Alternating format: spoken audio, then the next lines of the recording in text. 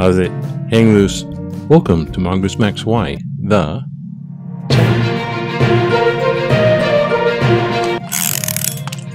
Yeah, it's Saturday. There's no newspaper, but there's an online paper. Well, we can do a little vlogging news. That's the Lahaina Banyan Tree in Maui. The Lahaina Banyan Tree. It's getting. They're fixing it. It's like about 50%. It could be 50%. So they're gonna take little things and stick them on there, kind of like grafting, I think. See, has that little, see the little thing that's sticking out? It's growing. It looks like a little carrot. That's what it looks like. Well, my channel's going down the tubes with viewers. I mean, thanks for viewing, thanks for watching, and I'm glad you you know, spend a little time watching this stuff. It's kind of fun. I'm trying to do fun stuff, you know. But I don't know. All my little gimmicks might not gonna help me. No, Ankylosaurus not gonna help. Lights. Weird leftover lights ain't gonna help. Anyways, I don't know. If I drop out and don't do stuff and I'm sporadic, it's not because it's more like me taking a break. You know, editing and time and. I get banged my head against the wall, and I don't know what I'm hoping. I just do what I do, I should say. You know, I don't have any hope in YouTube. I just do it because it's like a little sandbox to play in. That's kind of what it is. So today, I know my my subscribership is going down probably because these are long. Sorry for being long. No time to ghost tube. Oh, gotta turn this up. A little ghost tube action. We command it. We command it. Oh, see, the spirit's on the other side. Coming from an app, free app, no less. I meant it. I meant it. Maybe there is something to it. I don't know. But anyhow, when I get a little political. You know, it's news and politics, and I get a little political, and I have some political science background, so it's just sort of ingrained. I had to do well before, but let's do a little politics stuff, and, you know, I guess what am I expecting? You know, if you have an opinion, if I have an opinion on politics, and the country is pretty much divided, I'm going to piss off half my viewers on average, statistically. So, someone sees this or someone, anyways, Trump.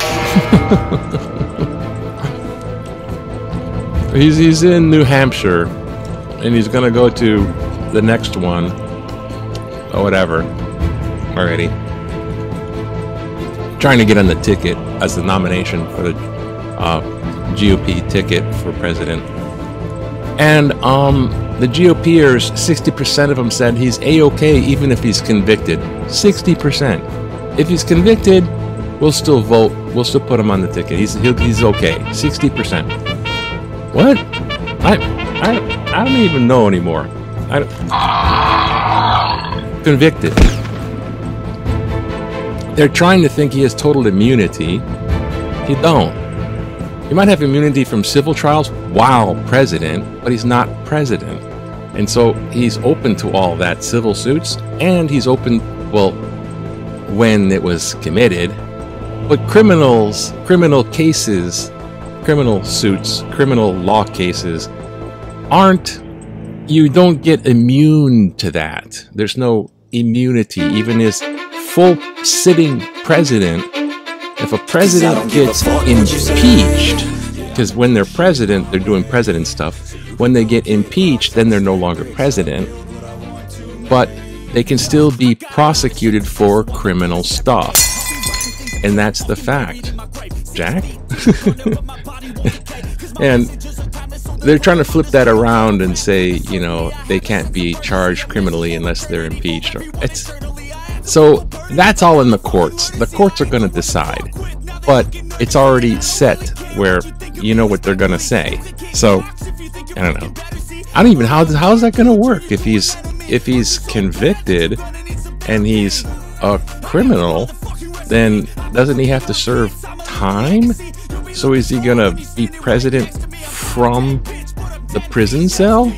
I mean, how does that even work? I mean, why are they even doing this? This is just nuts.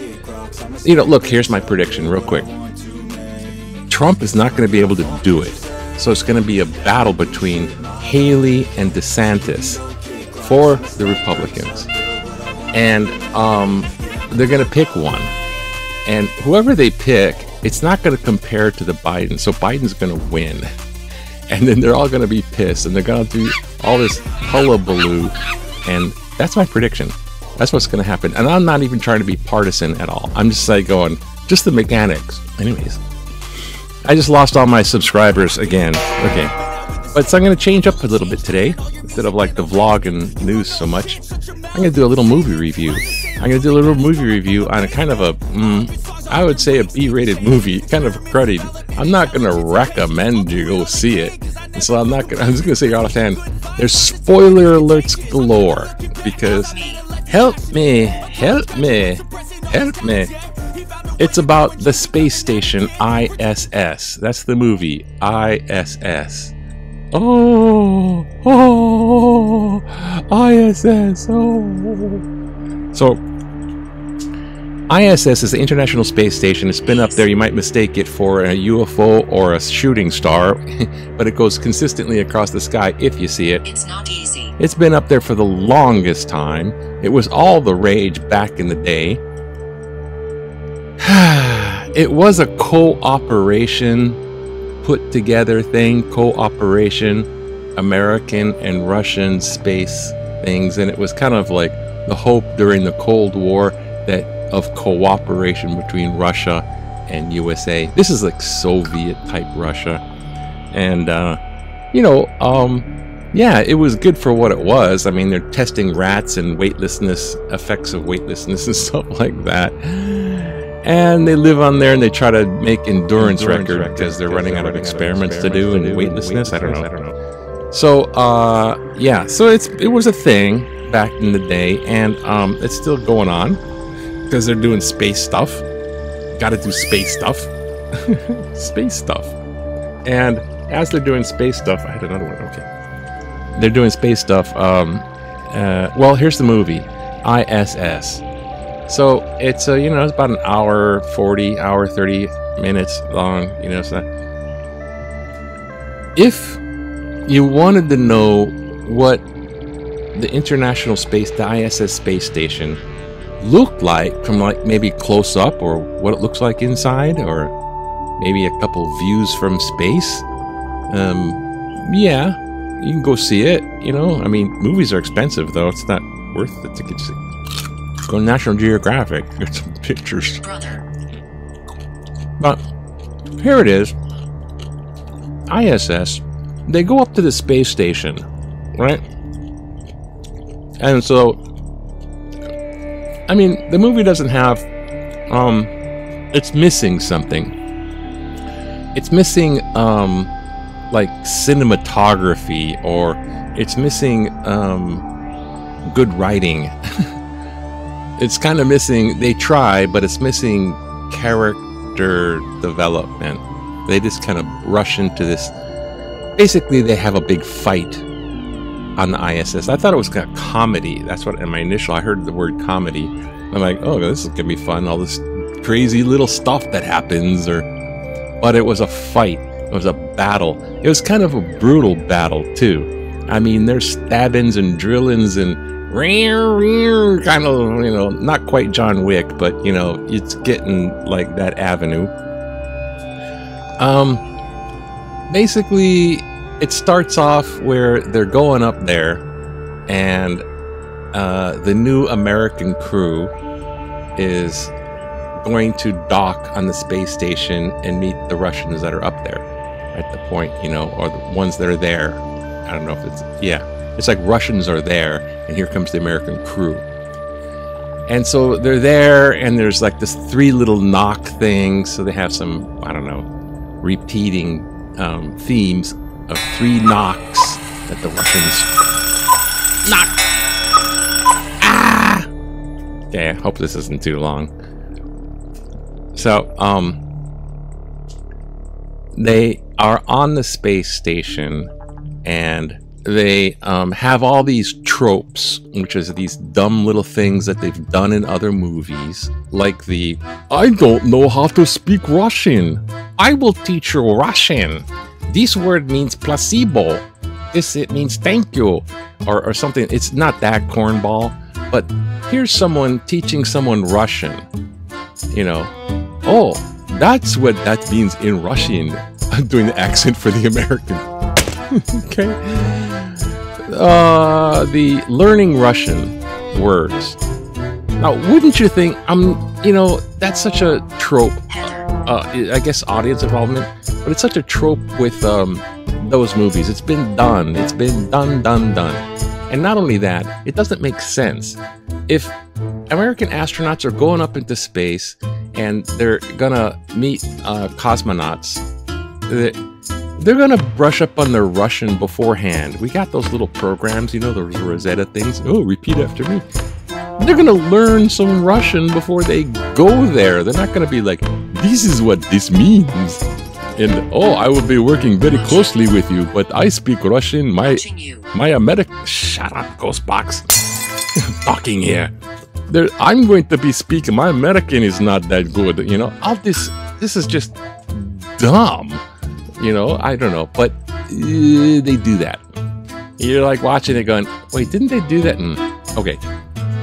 And it's Cold War, so, oh, they're gonna have this little party. We're having a little party. She's been up here 50. No, it's Arnold. She's been up here 50 days. Then, don't make fun of Gorky Park.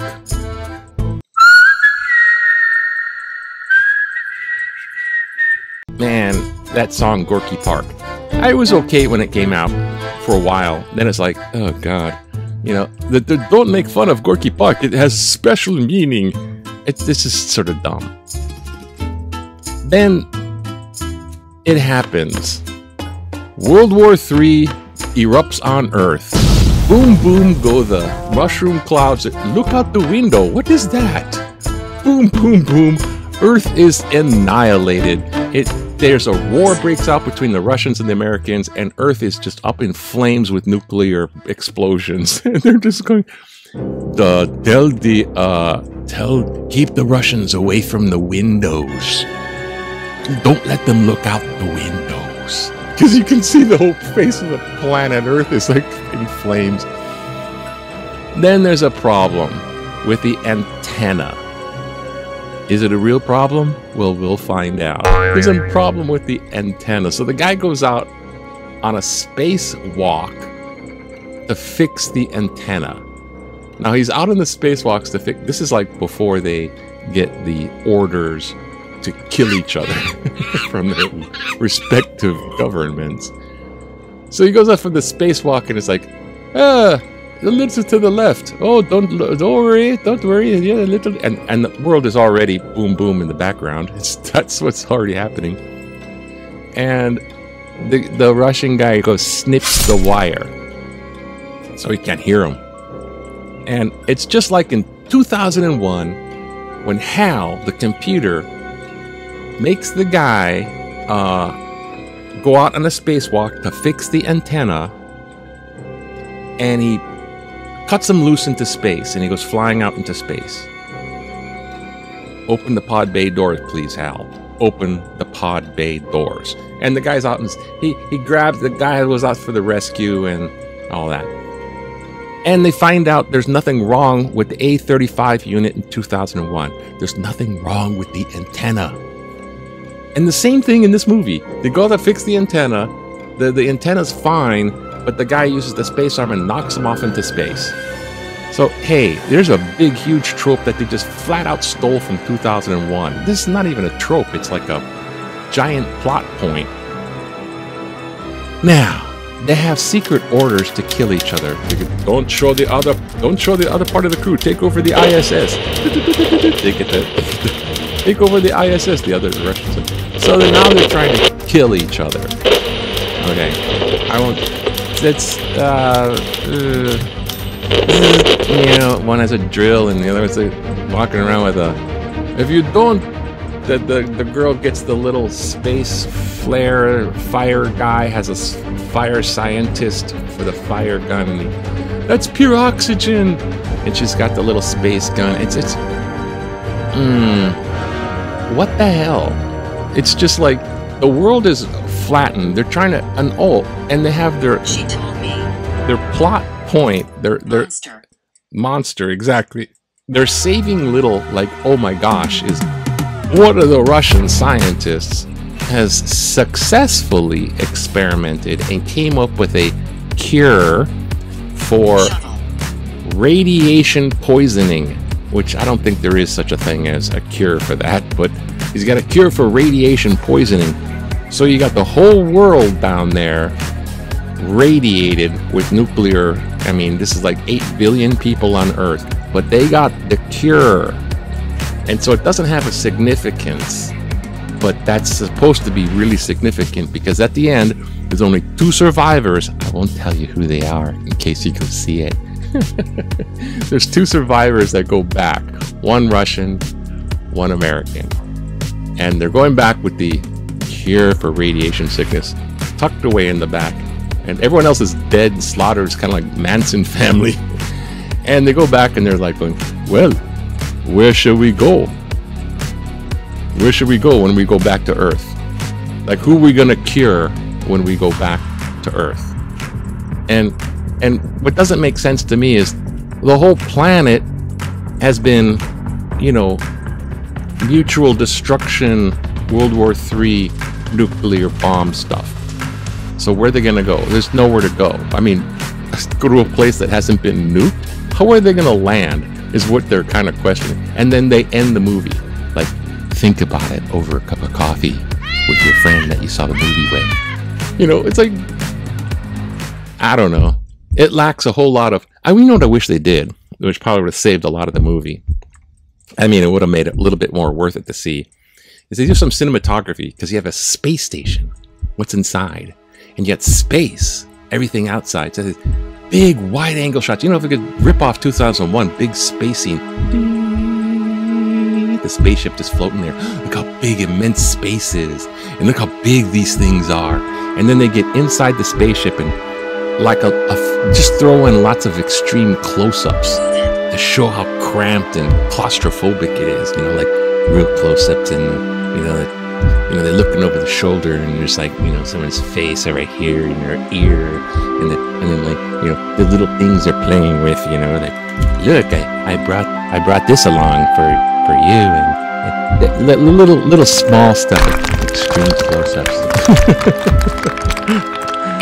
Might have, you know, some cinematography, some visuals might have saved it, and some pacing with that fight stuff, you know, like suspense, like, so it could have been better, but it kind of like wasn't. There it is, the giant ISS. I'll give it a C-. What happened to my light? The C-. Oh my gosh. C-. Anyways, go and see it if you want to, though. Yeah, let's take a look at some Hawaii news. Just real fast. Tripler settles lawsuit. Oh gosh, that's Army military hospital. Army hospital. Oh, they botched someone's surgery. That's why I go to Queens Medical Center. Time off from work, because she's like the Olympic chick. She's the Olympic girl. She's just like total girl power. Oh, and ISS has girl power. The Russian girl. And in football, we got the Pineapple Bowl coming up. So all these like college teams are going to be playing. So it's Team Mauka towards the mountain and Team Mackay towards the ocean. Mauka and Mackay teams, and then they got a bunch of different football players. I don't know. And then I don't know, Raiders. I remember back in the day when you wanted to relax, you just take on 1991 when you had your prototype. When you relax, your prototype AI mannequin doll. And 8-year-old Selena examines the heart of a doll used to help children understand what happens during an operation. The doll also opens up to reveal its organs. Oh my god. It's just like Velcro triple bypass. Oh God. Oh, how about, just a little letter to the editor, something small. Take us out, take us out. Oh, BC, political cartoon.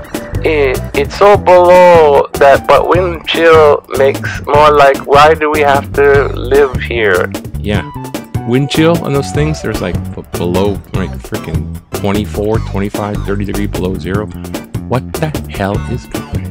I stood outside. I had to do something in Montana, and I was outside in the dark trying to play an old miner at a haunted ghost town thing, and it was 6 degrees. My toes were frozen.